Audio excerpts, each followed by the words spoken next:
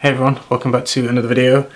Today we're doing a first impressions of an all-natural brand. They're called Gather. They're based in America. Perfumer for Gather is a woman called Ananda, and she wrote to me in an email asking if she could send me some samples just to check out and get my opinion on. She didn't even specifically ask if to review them, it was up to me.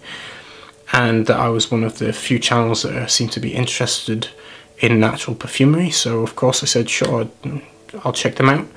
And she very kindly sent me a bunch of samples, so thank you Ananda for providing those for me. A lot of the materials that she uses in her perfume actually come from her own garden, and she actually sent me some little samples of tinctures that she's made herself from the garden, including poplar bud, lavender tincture, basil tincture, white clover, and rose petal, wild rose petal. So that's cool that she actually tinctures her own personal plants from her own garden. So yeah, very natural.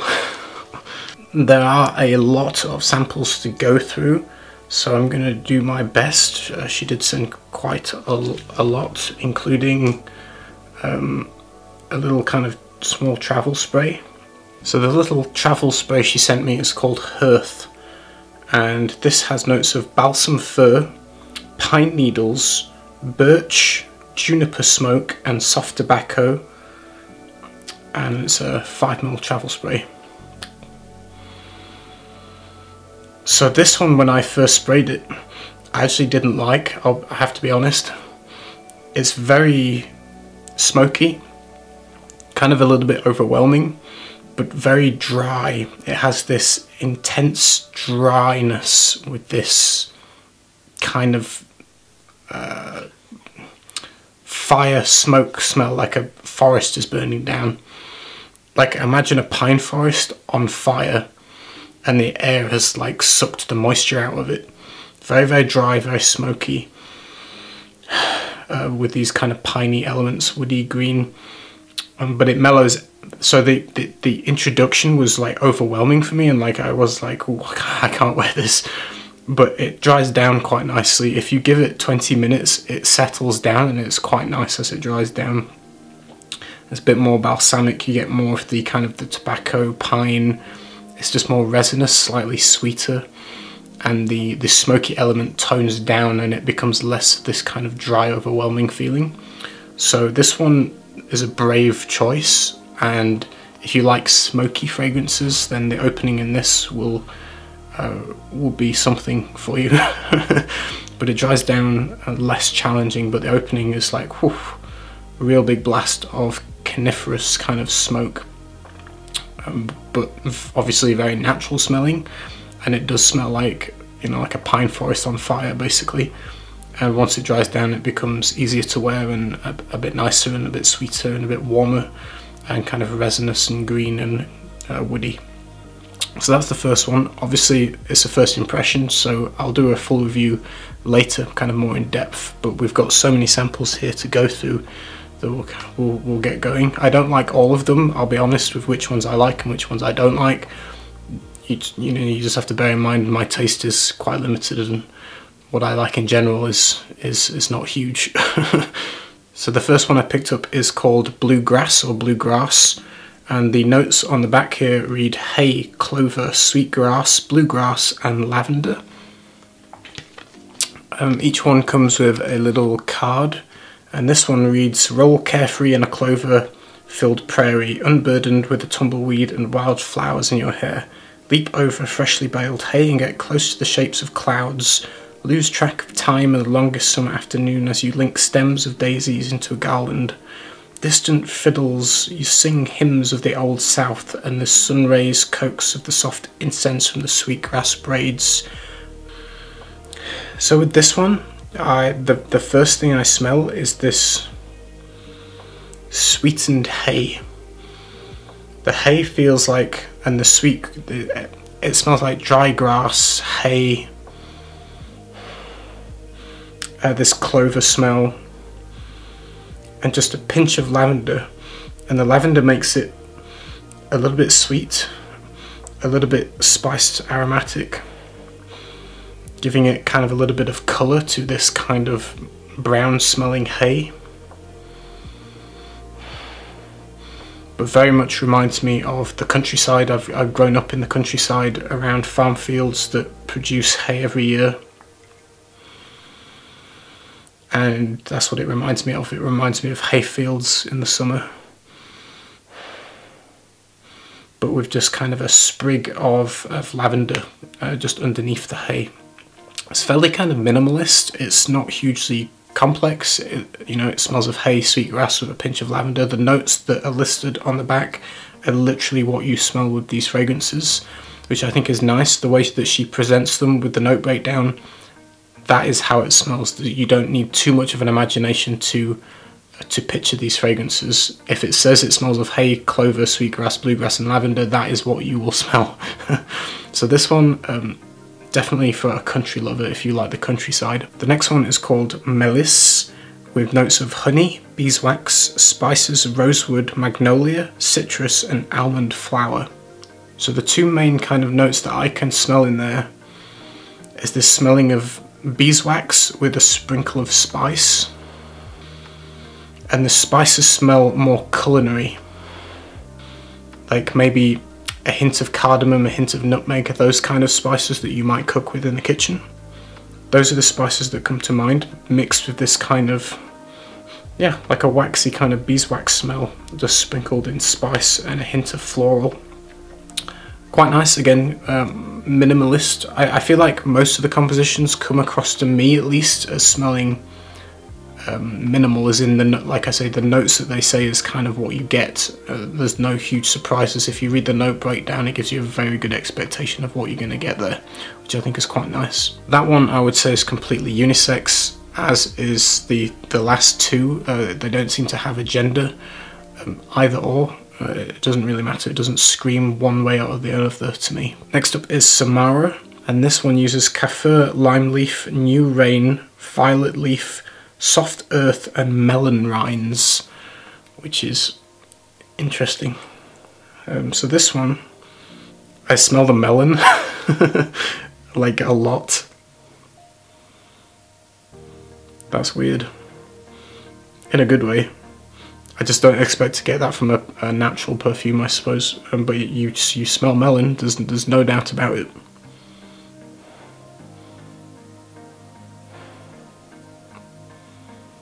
Wow. What can I say? It smells of melon.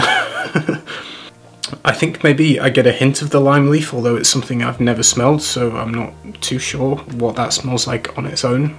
But there is a leafiness, there is a freshness, and there is a kind of a soft, round, fruity melon note, which, again, completely unisex. But if you like melon, check this one out. That's pretty unique for an all-natural fragrance.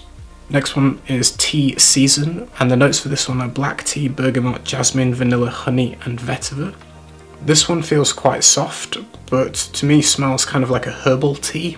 You definitely get the tea vibe, but it comes across like a herbal tea. It doesn't come across as a strong black tea. It's definitely, yeah, definitely herbal tea smell. I'm not a huge fan of tea personally in general, but if you like tea scents, that might be one you want to check out. If you like the kind of smell of herbal tea, that will give you that, definitely. And again, completely unisex. I like that none of these so far smell either masculine or feminine. They're like completely gender neutral. Doesn't matter which, but if you like tea, that might be one you want to check out, Tea Season. The next one is called Basil. So but the notes are basil, neroli, petitgrain, tomato leaf and pitty earth. So straight away I'll be honest and say I don't like the smell of basil in general, and I don't like tomato leaf. In fact, tomato leaf is one of my least favourite notes in perfume. So I'll put that disclaimer on it, you know, that this one might not be my personal taste, but it doesn't mean that it's not going to be somebody else's taste. Yeah, I don't like it, I'm sorry. I get a lot of the basil. There's something almost minty. I don't know where the mint kind of smell is coming from.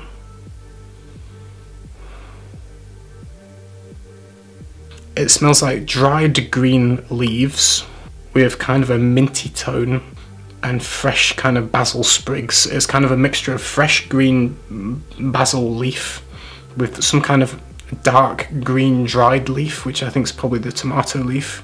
This one is not my personal taste, but if you like green kind of fragrances, more herbal, you know, basil particularly, then that might be for you.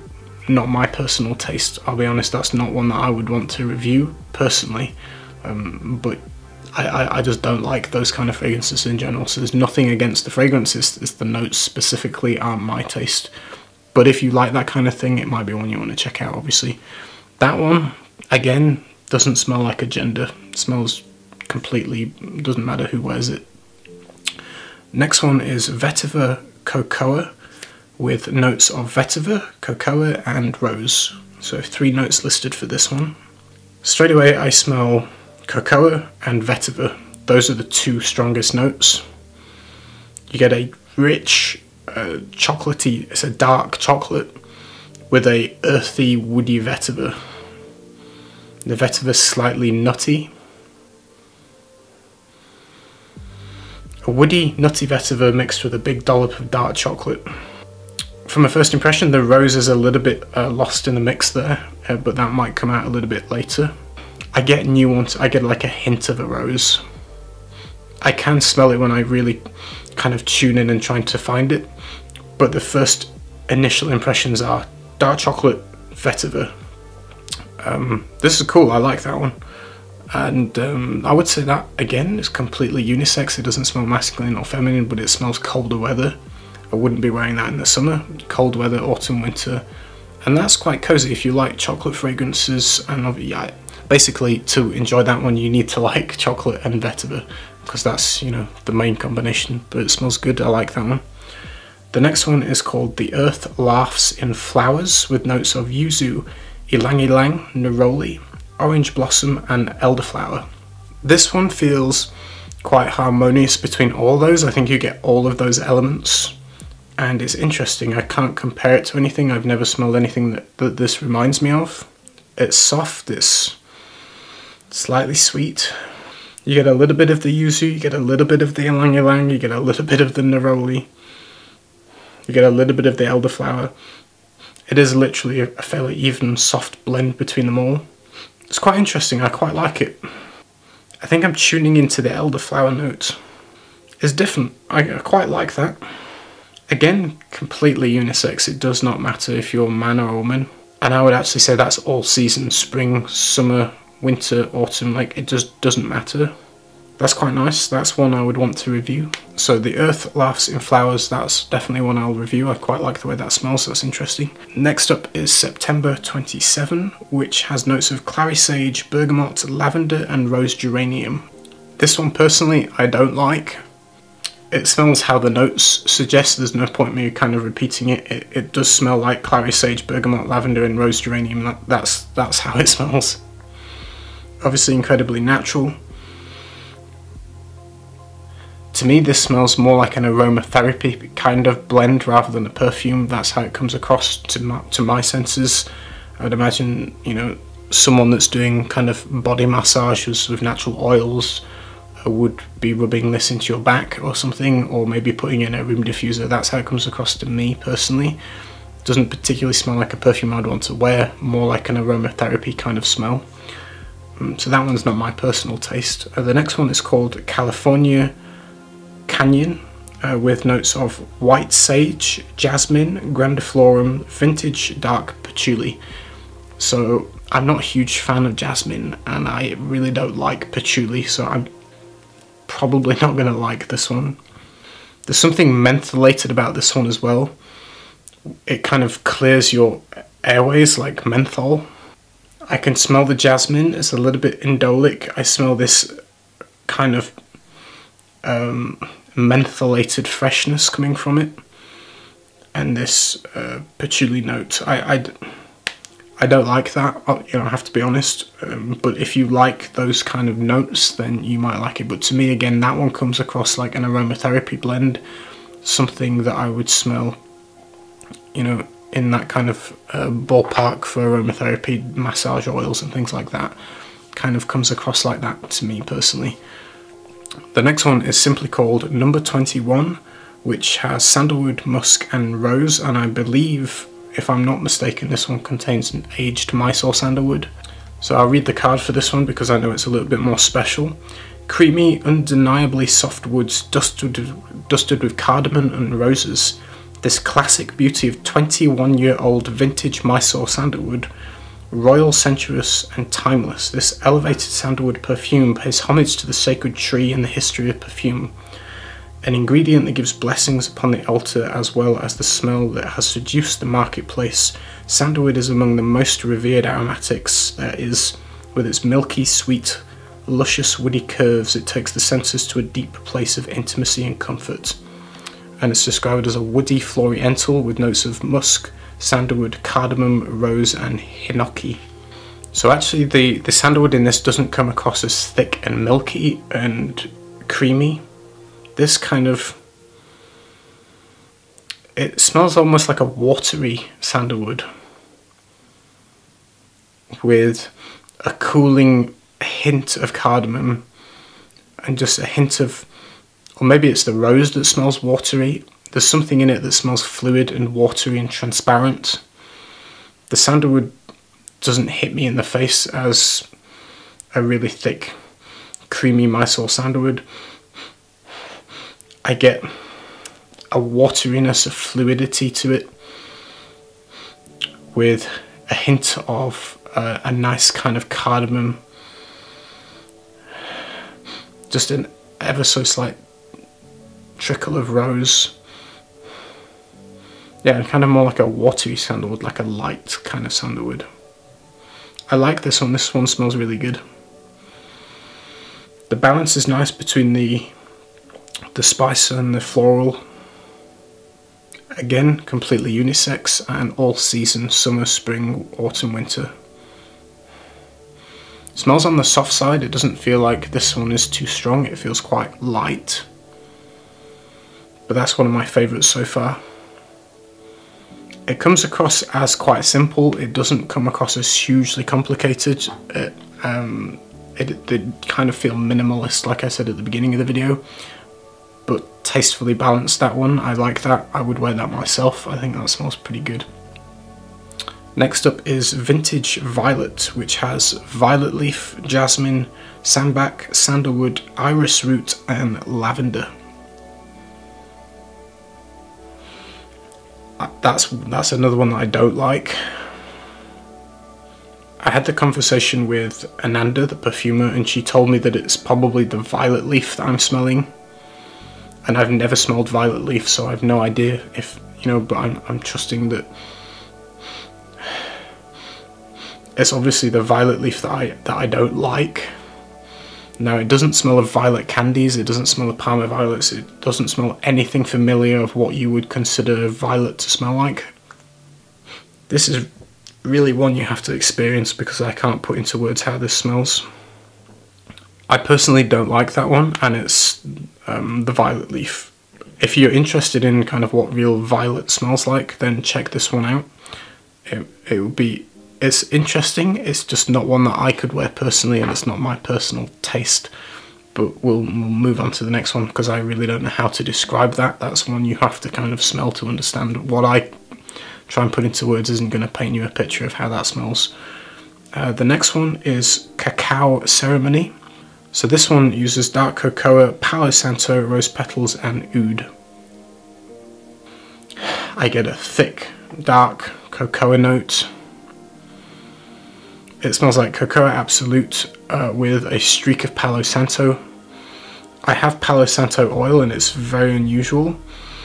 To me it smells like something like Atlas cedarwood, which is balsamic and milky and a little bit unusual and not what you expect wood to smell like. But imagine Atlas cedarwood dipped in gasoline or petrol. It has kind of a gasoline vibe with this milky balsamic woodiness that you get from Atlas cedar. Very unusual note. And I get that mixed with this dark, thick cocoa note. Those are the two notes that I can pick out. Palo Santo is used in incense accords, So some people might say this smells of chocolate and incense. The rose again is subtle, but if you search for it, you can kind of identify it.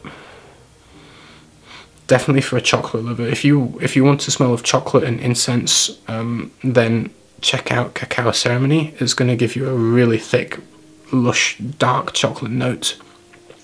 That one I like, even though I don't like Palo Santo on its own. Mixed with the cocoa, it's an interesting combination that's quite unique, but the cocoa is the main body of that one, so if you're really going to have to like chocolate for that. The next one is Forest Flora with notes of spruce, resins, tree bark, pine needles and green moss. I mean, it kind of reminds me of walking again through a pine forest. This one's not on fire though. This just, I live next to a lot of pine forests, so I walk the dog through pine forests quite often, and it just smells like pine needles and woods. Pine needle has kind of almost a refreshing, borderline lemony quality to it. Like it has a fresh kind of quality to pine needle, almost in the same sense that frankincense has. But slightly sweet and greened and resinous, and this kind of has that cooling kind of green, balsamic kind of woody pine forest smell, which is gonna definitely 100% remind you of walking through nature in a pine forest. So if that's what you want to smell like, that's what this is going to give to you. So that's Forest Flora, you know, perfectly aptly named, and again completely genderless. The next one is called Rainwater Rose, and this one has wild roses with raindrops, rose otto, which is basically just another word for rose essential oil, and gentle earth. So with this one, this is beautiful. I really like this one.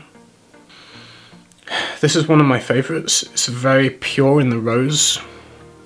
It's just a beautifully kind of translucent. I kind of get the watery aspect now. I didn't quite get that the first few times I experienced it. But yeah, kind of like a translucent, slightly watery rose. This is like roses in the morning with dew on the petals. The earth kind of element is very minimal. I kind of like to smell a little bit more of the earth, but really nice. I would 100% wear this, no doubt. Really beautiful. Yeah, I like this one. As someone who's a rose fan, I really got a taste for rose in the last couple of years. I really appreciate this one. It smells great. Some men might find it a bit too feminine. Personally, I would wear it quite confidently. I think it smells great. It doesn't come across like a pink rose, it is a red rose. In fact, I wouldn't even say it smells like a rose absolute at all, actually. This might be, actually, maybe her rose tincture, because it feels lighter, and the rose otto. Yeah, it doesn't, to me, it doesn't come across as a thick, dark, complex rose absolute. It's a lighter, kind of watery, more transparent rose, but very beautiful. I really like that one. I could sit and smell that all day. I think that smells great. If you like roses, Rainwater Rose, definitely check that out. There, you know, there's a lot of rose fragrances, but there's not a huge amount of pure rose fragrances that have a big rose content, because rose is so restricted in Europe. You can only use a very small amount of it, so in Europe we don't really get really heavy rose fragrances. They're mostly synthetic or bulked up, very little real rose. There's only a few houses using good doses of real rose, and you know, you have to look to brands like these that kind of do that. That one really good. If you like rose, check that one out for sure. And the last one is called Falling. And this one is great. I really like this one. This is a spray, so I'm gonna spray it. I'll spray it on my hand. There's kind of warm, ambery resins and warm kind of soft spices and ever so slightly sweet. It kind of reminds me of home-cooked cookies and Christmas cakes and dried fruits and spices and biscuits. It's kind of slightly culinary, not completely gourmand, but definitely falling into that kind of territory. It's not overly sweet, it's not too sweet, that's why I don't really call it a gourmand. But it's resinous, warm, spicy. Yeah, really kind of comforting and warm. And again, completely unisex.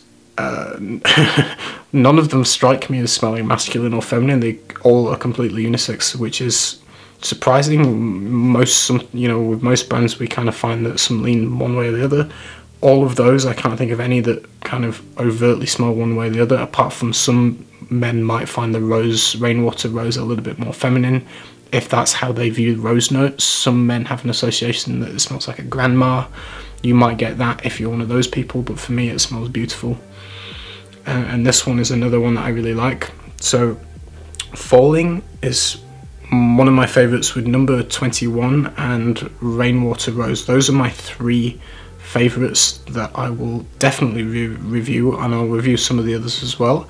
The ones I don't like, I'm not going to review because they're not my personal taste, but like I say, with this brand, I feel like the transparency is excellent. Like, what they list on the note breakdown is what you will smell. So there's going to be no surprises. If you know that you like these notes, you will like the fragrance, because that's exactly what it gives you. Hope you enjoyed the first impressions. I'm going to get into doing full reviews soon. If you've tried them, I don't know how many people have tried these, but if you have, leave your thoughts in the comments below. And I'll see you all very soon with the next video. Take care, everybody. Bye.